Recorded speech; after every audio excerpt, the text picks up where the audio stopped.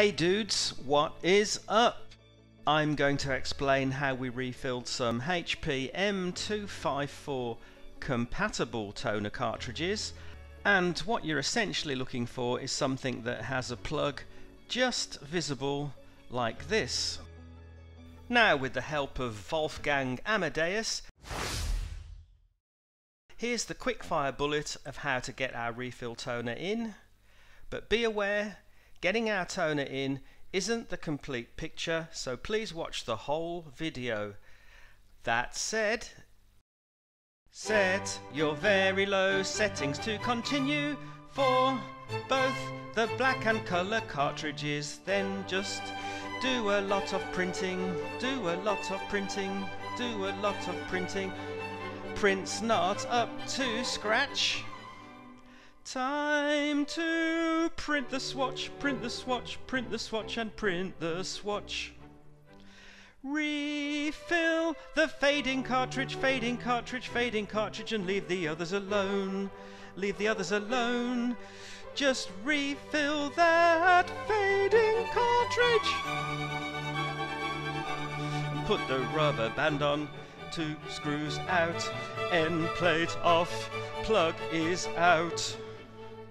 James Bond's martini is shaken, not stirred. Lather, rinse, repeat until the toner's all gone. Put the plug back in, retrace your steps, put the cartridge in. Admire Prince, and admire the Prince, your work is done. Now click on the link top right to get this bottle of toner for yourself. Click the link appearing top right. So why should we care about reusing compatible toner cartridges? Well, they were costly to produce in terms of carbon footprint and raw materials. Maybe they were transported around the world by huge ships that burn thousands of tons of oil, and the resulting plastic waste of an empty cartridge does have to be dealt with by the local environment one way or the other. In addition, they're actually much better for refilling than the HP original cartridges. As you've seen, they've got a refill plug that's reasonably easy to get to. They've got no inner toner bag, which really impedes the ease of refilling a HP cartridge. And they've got bigger waste compartments, so you can get a lot more printing done on refills before you run into the kind of vertical streaks you can see here, caused by waste overflow. And fear not, I will explain how to deal with waste overflow streaks later on in the video. But before even thinking about doing anything with a toner cartridge, please make sure to set your very low settings to continue like this. From home, go to Setup, System Setup, Supply Settings, Black Cartridge, very low setting, and continue, and then hop back a step and hit Color Cartridges, very low setting, and continue again. And you can take another run at that to just verify that the asterisk is indeed on continue. I'm banging on about this because to get a successful refill, you must not repeat, absolutely must not refill on top of toner which is already in the cartridge. Furthermore, having set your very low setting to continue, you now want to be ignoring, paying no attention to all these messages you get from the machine, because if they were ever true, and that is controversial, they're certainly not going to be true now. So just print and print and print until your prints don't look right anymore. And when your prints don't look right anymore, print the swatch. I'll leave links to this all over the place. and the swatch by and large will tell you which cartridge is, yea, verily and forsooth, fading out because it's got absolutely no toner left in it, and the one cartridge which is fading out because it's got absolutely no toner left in it is the one cartridge that we want to be putting more toner into, and only that one cartridge and none of the others.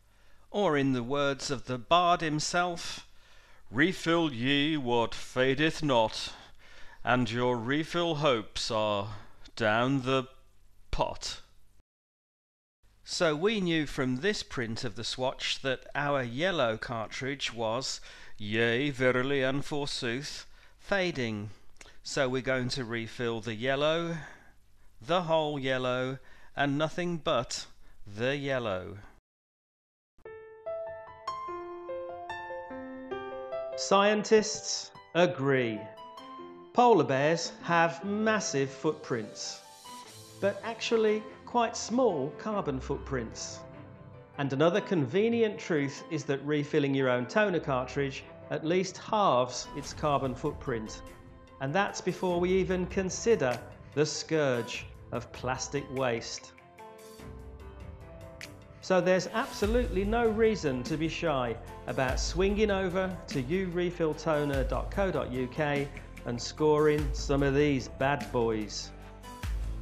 To get started, click the iLink appearing top right now.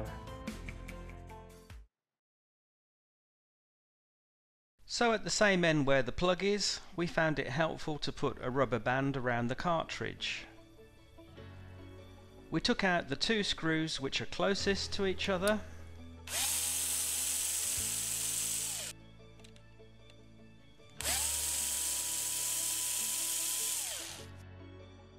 and with a bit of jiggery pokery this end plate came off, and we were able to get out the plug with our bare fingers. Then how does James Bond like his martini? All together now. Shaken, not stirred. Splendid. I know it's a terrible Sean Connery. Then we married up and poured, and we had to shake and pour 2 or 3 times to make sure all the toner was in.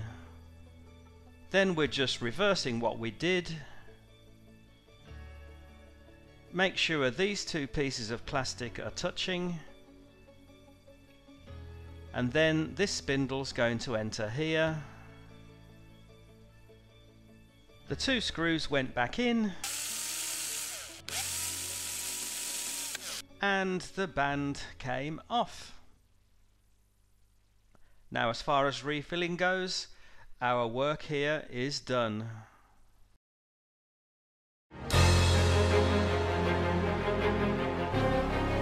Now I promised to spill the beans on waste overflow, so here it is. When you print, not all of the toner can be persuaded to make the jump across from the OPC drum to the paper, and that part of the toner that can't make the jump is scraped off the drum and put into a closed compartment. Eventually, that waste builds up so much that it starts to touch the drum and you start to see these streaks on the print.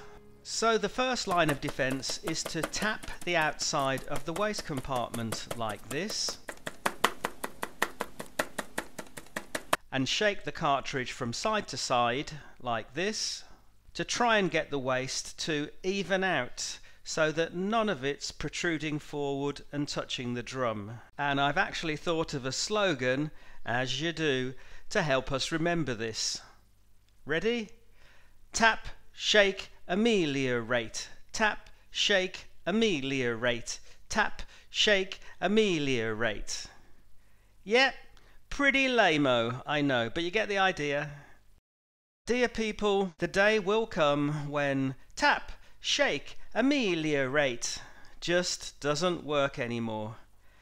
And when that day comes, you can consider emptying out the waste.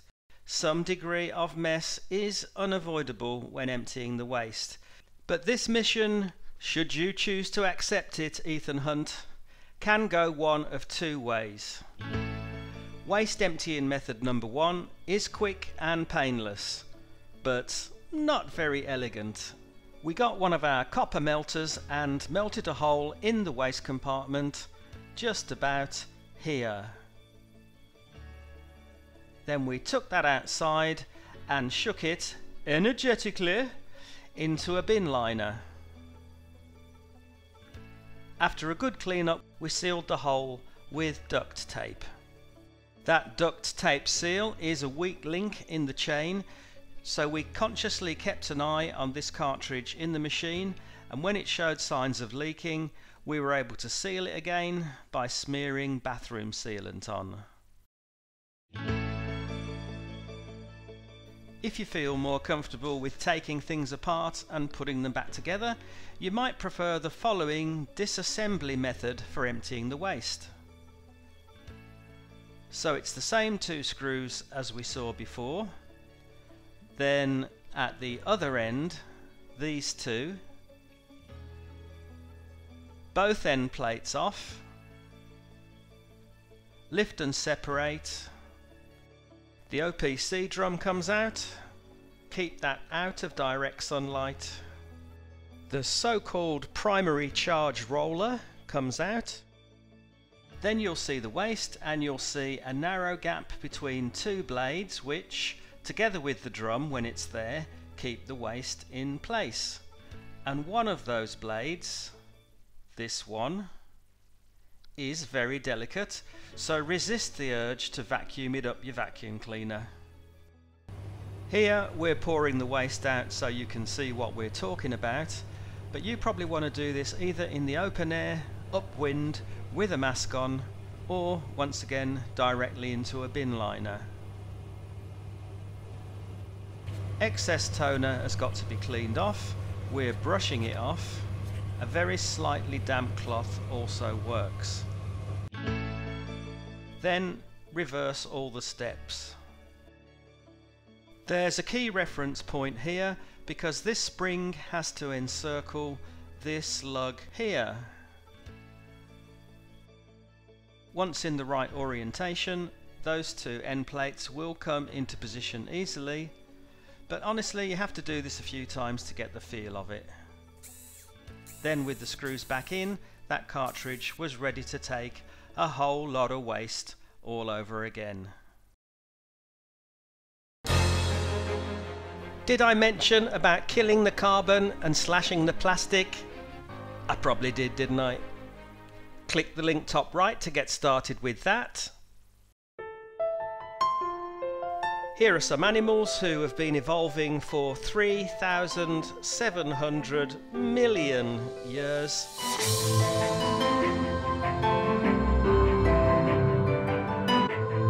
Keep refilling in the free world.